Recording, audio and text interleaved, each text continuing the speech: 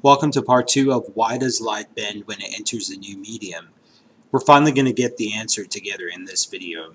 Now over here I've listed all the assumptions that we came up with in the last video, which basically set the stage for answering the question, why does light bend when it enters a new medium?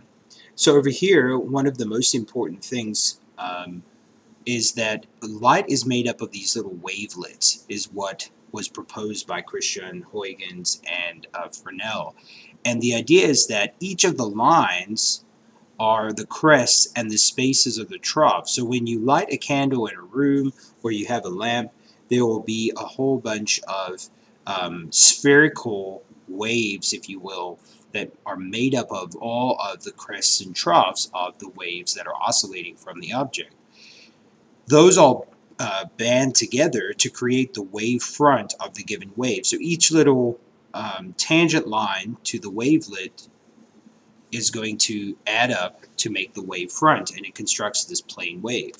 Now the idea was when it got to an opening, it would then isolate one of the little wavelets, and that little wavelet would just keep propagating as it always had been, but there won't be any superposition in a way from the other wavelets, and so we will see this propagation. Now we know that a ray of light, this light ray over here, that only tells me the direction of the wave. That's what we were working with before. So here we might see that this wave looks as though it's fanning out. Now let's take a look at what happens if this opening was a little bit bigger. So here I have three different scenarios. The first one's basically the one we just talked about. We've isolated just one wavelet here that will give us this very rounded effect of the wave coming through. If we have a wider opening, we're going to have maybe two little wavelets come through here. And each one of these, so I'll draw them both here, is going to produce its own wave. And essentially what we have is that this tangent portion right over here is going to be a little more flat, and then it's going to kind of round out. So the wave front will be a little bit flatter, mimicking this plane wave. Here maybe three come through. Now I'm not going to draw all the individual waves, but essentially what you hopefully are starting to see is that we're going to get a much flatter, wider propagation through this opening. And you can keep extrapolating this scenario outwards, where if you had a gap that was very large, the whole plane wave would just move through because all those little wavelets are moving through. It's actually a very ingenious perspective, and I think that you can even see that in quantum physics there is support for this idea. So the answer to the question, why the heck does this happen? Why is the light bending? Let's scroll all the way down here where I have a few images from the OpenStacksBC.ca website. I have a link in the description below. They have awesome textbooks that are open source material that give permission to use their images.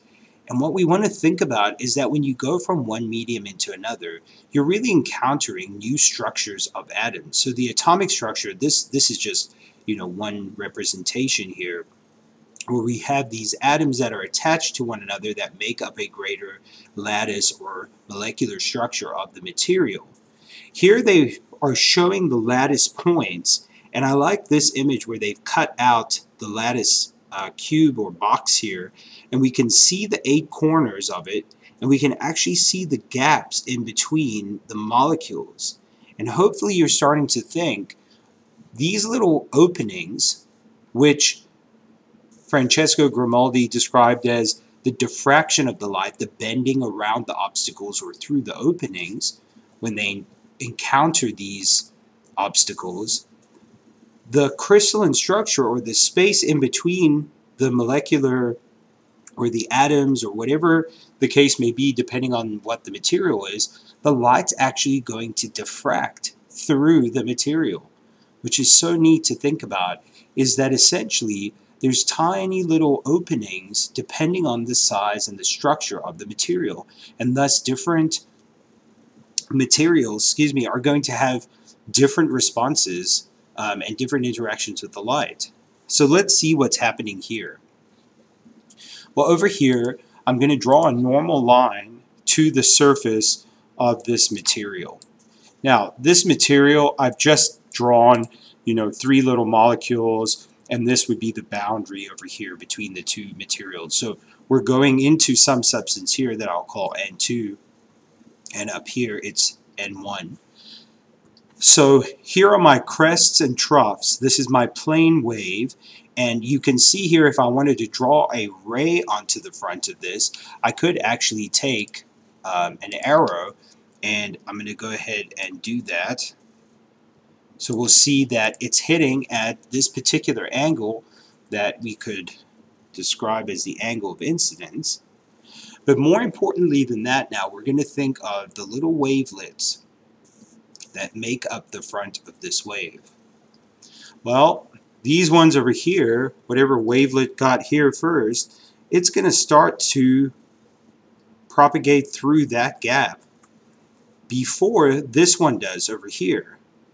And finally, when this one does, this has already moved pretty far along by the time the second one starts to propagate through here. And it might be at a slightly different angle. And what we're going to see is now that the new wavefront is going to be slightly bent differently. So I could start putting in my plane wave lines. And if I draw the arrow here, the ray, relative to the normal line, so let's go ahead and put in our normal line on this side of the material. I'm going to go ahead now and draw in the light ray, which is, we've said, is propagated kind of in this direction.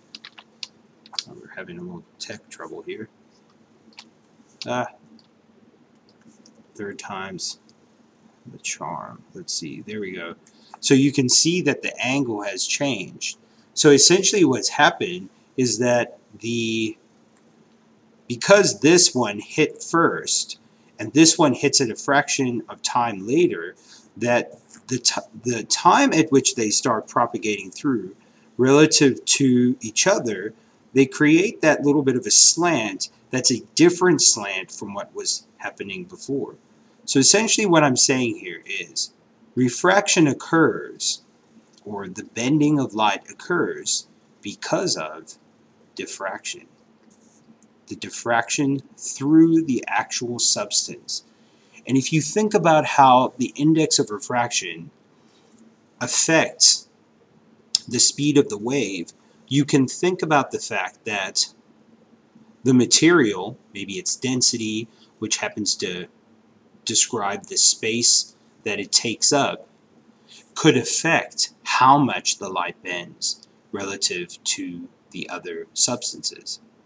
So it's a really neat phenomenon that we experience, and it is actually a quantum phenomenon that can be described with probability, and that's what Schrodinger's wave function actually started to set the tone for one style or one interpretation of quantum mechanics. Now, to add to the mystery and the weirdness of what is happening here, what's actually going to happen even further is that when we look at the light that propagates through these gaps, we find that the pattern that it will make on a screen or a projection will be something even stranger than the fact that the light can diffract itself.